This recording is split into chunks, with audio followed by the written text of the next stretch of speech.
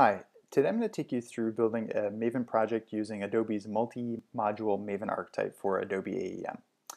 The first step we want to do is verify that we have Java installed. So I have 1.6. The next thing we want to do is verify that we have Maven installed. So I'm going to check my Maven version. I have it installed. If you don't have Maven installed, you can very easily download and install it from maven.apache.org. And you can feel free to use the latest version here. After we have Maven installed, you'll want to make sure that your settings.xml file has the Adobe public repositories listed. And these allow Maven to download all of the CQ and AEM specific dependencies required to create the archetype as well as build your project afterwards. So I'm going to go ahead and open mine. It's typically located in the user's M2 folder. I've actually already added the public repositories to my XML file. I'll go ahead and add this XML file to the show notes so you can go ahead and copy and paste it in wholesale or take what pieces you need. So after we verified that our settings.xml file is up to snuff, all we have to do is issue a Maven generate archetype command, which will create the project for us. So I'm going to go ahead and copy and paste this in. One thing to note is I'm using version 1.0.2 of the archetype. If there are newer versions, I encourage you to use those. And I will also be adding this command to the show notes as well, so you can copy and paste this in. So it does prompt us for a little bit of information, so I'm going to go ahead and put the group ID for my project in. And this is just going to be com.adobe.am casts. My artifact ID, I'm going to call this amcast demo. The version is fine. The package I'm going to update to be amcast.demo. The apps folder name, I'm actually going to break this out a little bit. So under my apps folder, I'm going to have an AEM cast folder, and beneath that a demo folder where I can put my AEM cast demo application. The artifact name, I'm just going to call this AEM casts project.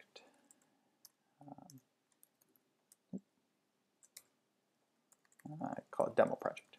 How about that? The package group here, this is what's going to show up for our package after we install it in CRX's package manager. So I'm going to call this AEM casts. All this information looks pretty good, so I'm going to hit yes, and my project has been created. So if I take a look here, you can actually see that it's built out a project structure for me. So I'm going to jump over to the Finder and drill in here. So we have three projects. We have the parent reactor project, which is represented by this POM here. The bundle project is going to contain all of the Java files. So our OSGI services, our servlets, our filters, authentication handlers, classes, POJOs, all that fun stuff. So that'll be in this bundle. And as you can see here, it's actually built out the folder structure based on the package name that I provided. And it also will add a few sample classes as well. The content project is going to contain all the content that's going to be installed into CRX when we actually push this project wholesale. So as you can see, it really comes down to the contents of this JCR folder. And it pre-populates it with apps, AEM cast/demo, which I specified, and then it also puts the install and config folders as well.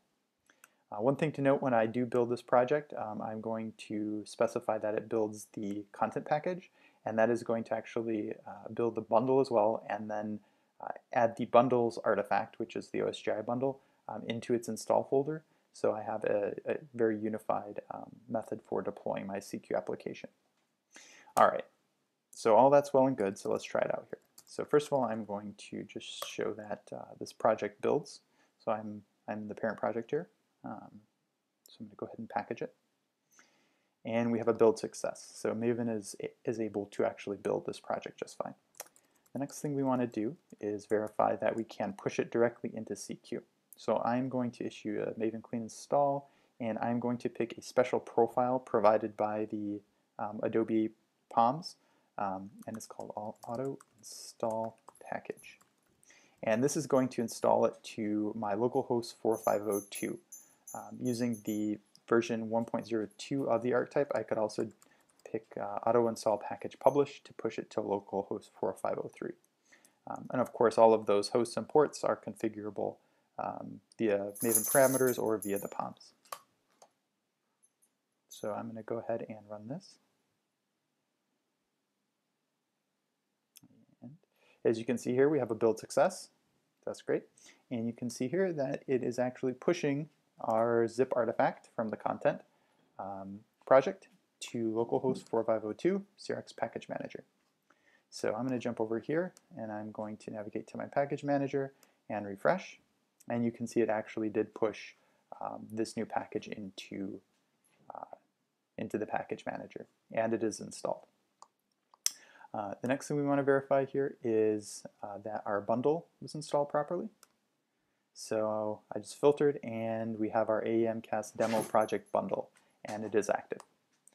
And the last thing to verify here is that the rest of the content structure was deployed.